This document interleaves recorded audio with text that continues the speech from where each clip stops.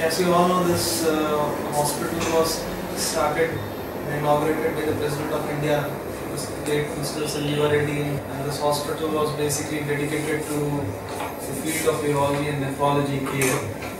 We have been working only in the field of urology and nephrology for the last 30 years or so. Initially, when we started this hospital, minimally invasive surgery was just in the beginning of its inception, and over the last 30 years, as you can very well know from all the available literature elsewhere also, urology has transited from the initial open surgery to the minimally invasive surgery, and now the latest era of robotic surgery. When we started with stone disease. We were offering minimally invasive treatment for stone disease, and then we were also offering minimally invasive treatment for prostatic enlargement.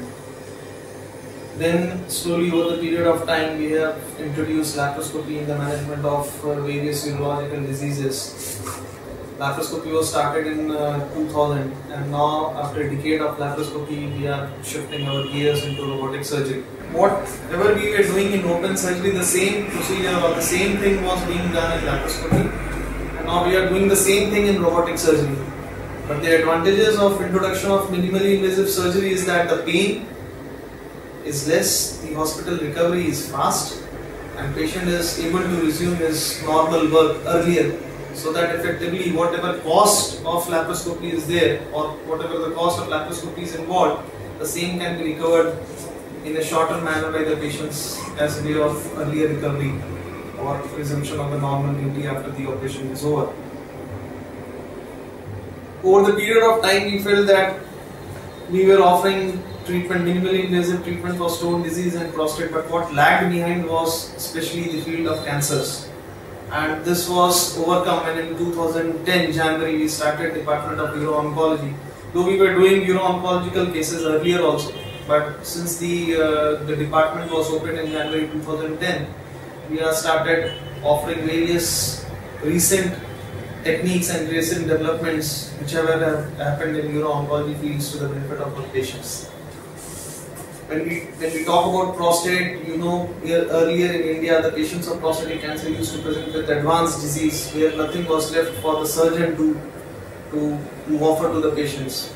But now with widespread use of screening of the prostate cancer, the cancer prostate is diagnosed early in the stage.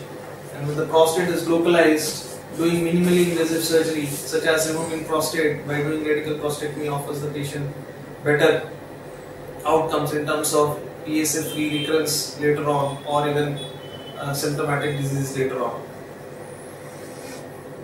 Robotics has a special advantage in treatment of prostate because of its 3D visual interface, because of better ergonomics of the instruments handling the prostate, because of the better magnification that leads to overall better treatment outcomes, and it results in better treatment related outcomes such as margin positivity rates or localized cure in terms of treating prostate cancer. So robotics was started here on 25th September 2010, that is the day to be exact, and over the period of time we have done almost 200 procedures robotically, and our average robotic procedures are around 20 to 30 cases per month. Majority of robotic cases are dedicated in the field of the prostatic disease, mainly radical prostatectomy is the major operation which robotics we are doing at the moment. The issue of radical prostatectomy is that when we do the procedure robotically, the success of robotic procedures is almost equivalent to open radical prostatectomy, and at the same time all the advantages of minimally invasive treatment which is available, or the advantages of minimally invasive treatment is same in robotics as compared to any other procedure. The open radical prostatectomy is hampered by the longer operative time, by longer post-operative recovery taken by the patient, and the hospital stay, and the pain is also more in open radical prostatectomy. But when the same procedure is done robotically, all the advantages of doing this procedure by minimally invasive treatment is there. The patient has less pain, has got lesser recovery time, has got more continence rate at the end of 5 days of catheter removal, and therefore these patients are easily they can easily return to their normal pre-operative working levels, and this usually translates into the better outcomes as felt by the patients.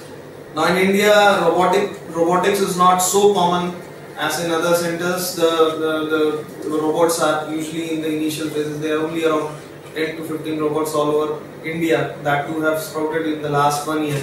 We were the third center in India which started doing robotics procedures after the 2 centers in Delhi. This is the first center in the state of Gujarat, as well as the first center which caters to all robotics need of the patients in western part of India. This is the first robot in India which is dedicated specially to the field of urology. No other hospital in India has a robot which is dedicated only to one speciality, that is urology. But this hospital has a robot which is dedicated only to the field of urology, and only urological people are doing procedures with the same.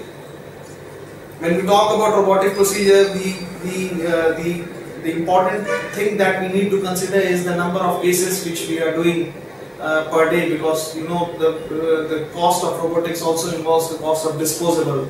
So when we plan our robotic procedure, we usually plan that we do around 2 to 3 procedures per day, so that the cost is assimilated between the patients.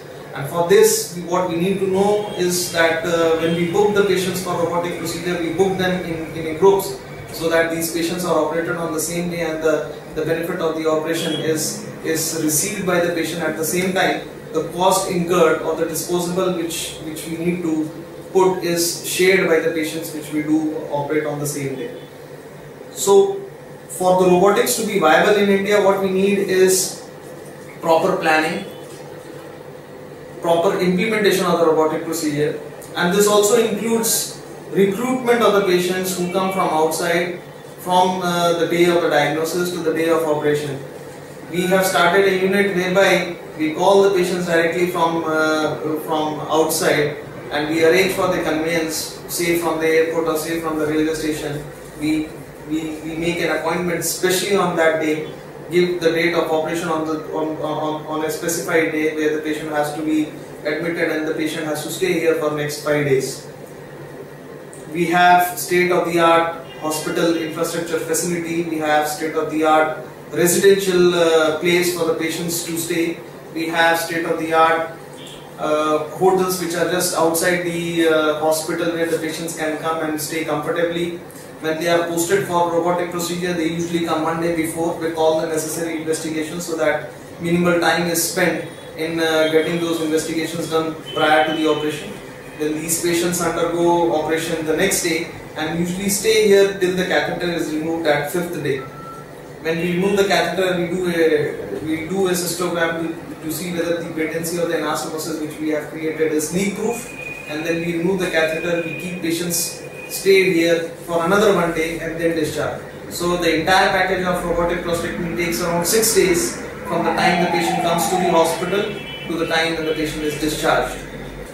So during this 6 days, we make sure that the patient as well as the relatives of the patient who have come from far off distances are made sure that they stay comfortably in the rooms of the nearby hotels, whichever they prefer, and the stay is made pleasant enough. The patient usually after the operation remains in the post-operative ward for around a day or so, and then after the prostatectomy procedure is over, the patients are usually ambulant on the first post-operative day. They are shifted back to their room. The nursing care which is provided to the patient is the usual nursing care which is done for any other operation. Normally after robotic prostatectomy, patients are pain-free after initial 24 hours, and they are on analgesics on an SOS basis.